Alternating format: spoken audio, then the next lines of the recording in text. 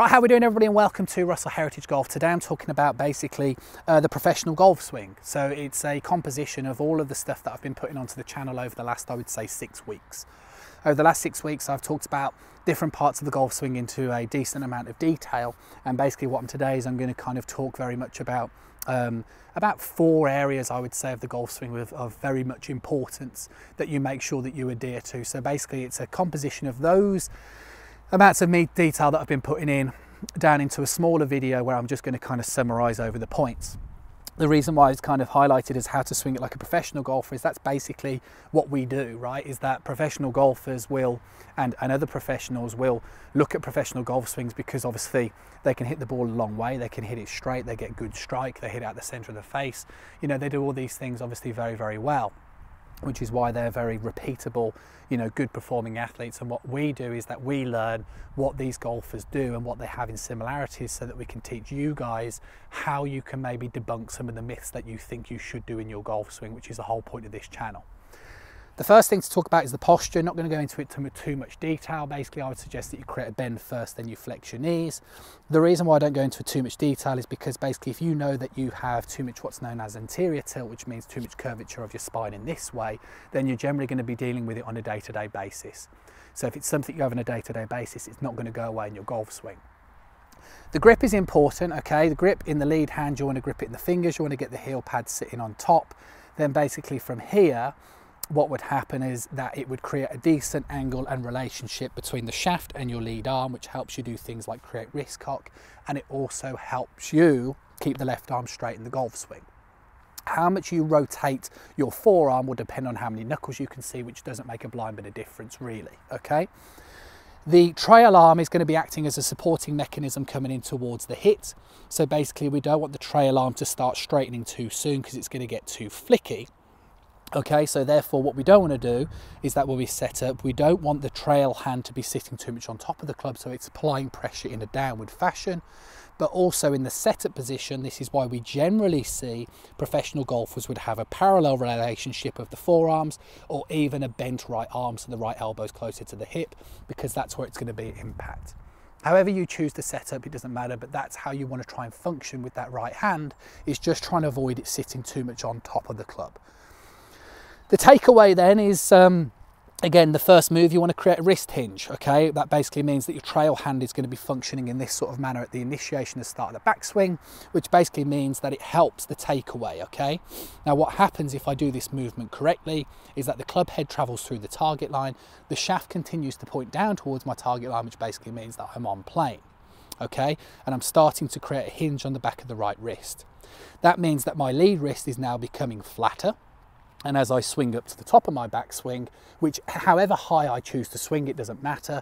But basically you can see the way if I swing slightly higher, the way there would be less of an angle on my right wrist hinge, which would naturally happen so that I can keep the club on plane. And if I was to swing slightly flatter, this angle would arguably increase to help you swing the club on plane as well.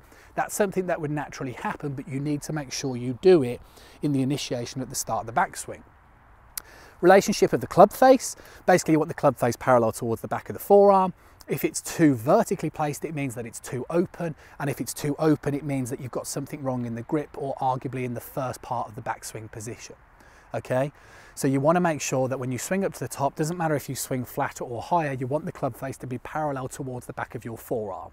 It's okay for it to be more closed, but I'm not going to start talking too much detail about flexion, which means this sort of functionality of the lead wrist in today's video, because I want to summarize over more important things so that it doesn't get too confusing.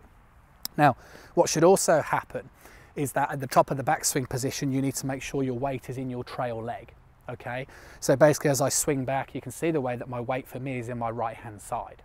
This is an important thing because as we start to talk about the transition, what needs to happen is that the hips need to start to create an opening, and it's going to be very difficult to create an opening if there's too much weight on that lead side, okay?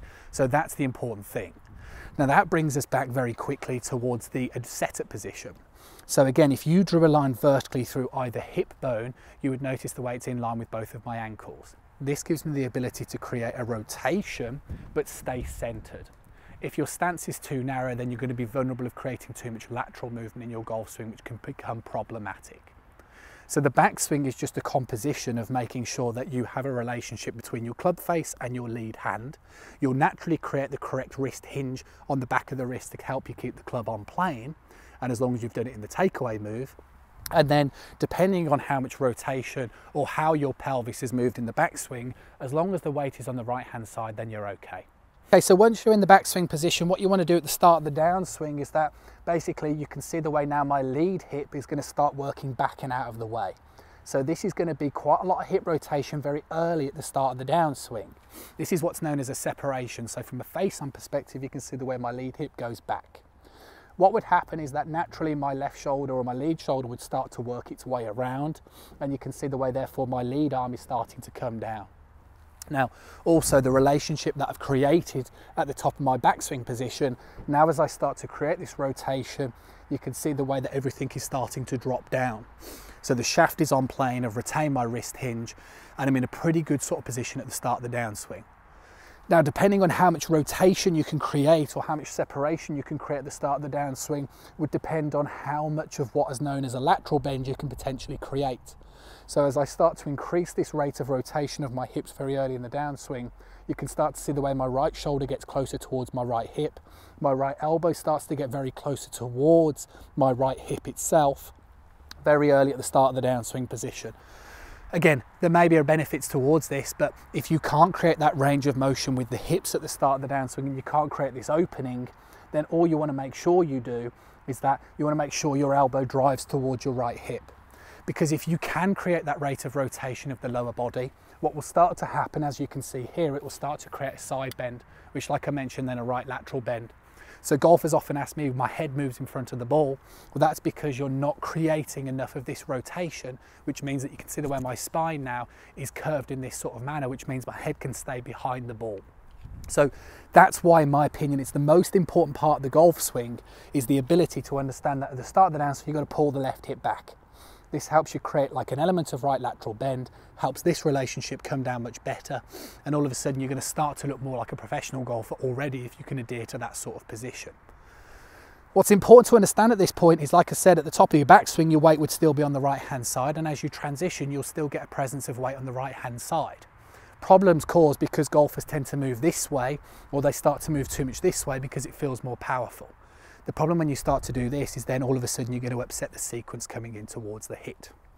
So as we continue to come down, what would start to happen now is that as I come in towards the hitting area, my left shoulder would start, or my lead shoulder would start to get up and out of the way.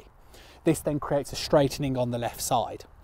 As I continue to do this, what you can see from the face-on perspective is that as I'm staying and my lead hip is cutting back, but it's still rotating out of the way, that you can see the way I maintain an element of this sort of lateral bend here. So you can see the way my rib cage now is starting to rise up, and that's because of what was happening at the start of the downswing position. So what I mean is quite a lot of golfers at this point might start to feel like they're pulling the shoulder up, but because the pelvis starts to move forward, you won't retain this sort of spine bend position.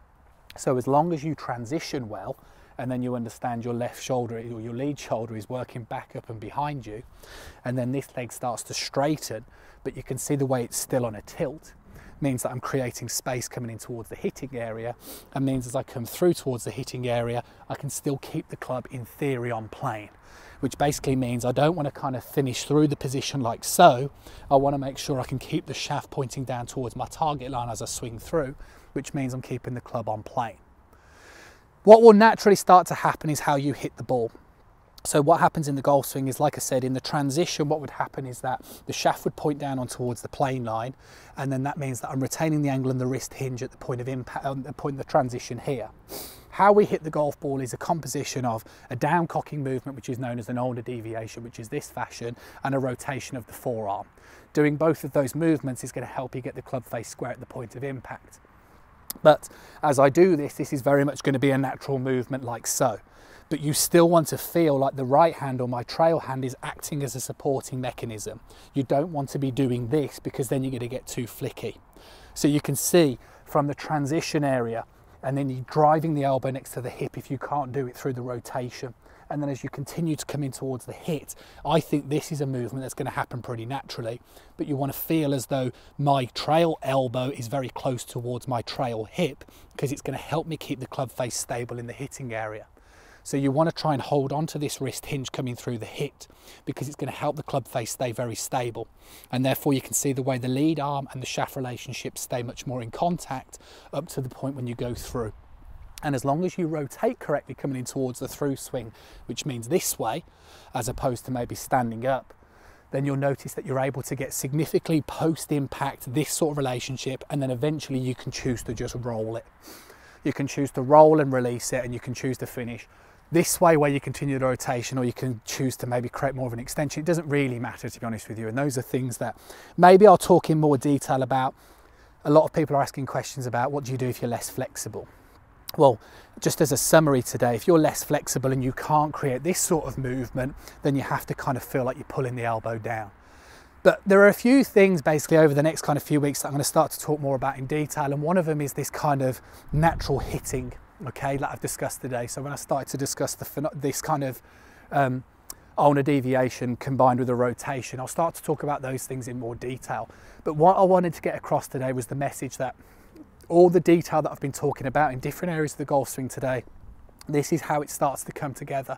And I think it's really important because golfers that have been visiting for lessons and people that have been sending their swings in, you know, are able to self-diagnose much more. And I know that because they're showing me the benefits. And the reason why they're knowing that is because they know what they're looking for.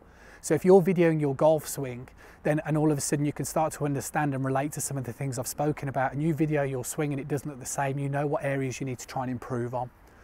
So that's why I keep doing this, because it can help golfers understand and be able to self-diagnose. You know, it's always free to send the swings into the channel, like I say on every video that I do. So it's absolutely free to send the swings in. Social media links are in the description below. You've got things like where you can send the swings in, and basically I'll just offer you some free little tips and advice. And generally what I do is I just point you in the direction of what video I think is going to be best for you, and I just highlight what your problems are, so at least you're going to go away and work on the right sort of thing. Hopefully you enjoyed the video. Always appreciate a thumbs up. Drop the comments in the box below. People are generally just either, you know, taking the opportunity to just say things about their game. They're talking about things that they want to see. The general consensus is golfers want to see more kind of talk about if you're less flexible, what to do, which I'm working on and I will work on. A lot of golfers want to know about what's happening at the point of impact and what's going on with the shaft. And I will start to answer all those questions, and I will get my head around to working on all of those things as soon as I can for you. So if you've got any other things that you want to see on the channel, then just ask. Always appreciate a thumbs up. Remember, it's absolutely free to press that subscribe button. Press the little bell icon. That means you'll receive notifications every time a new video comes out. And I'll catch up with you again soon.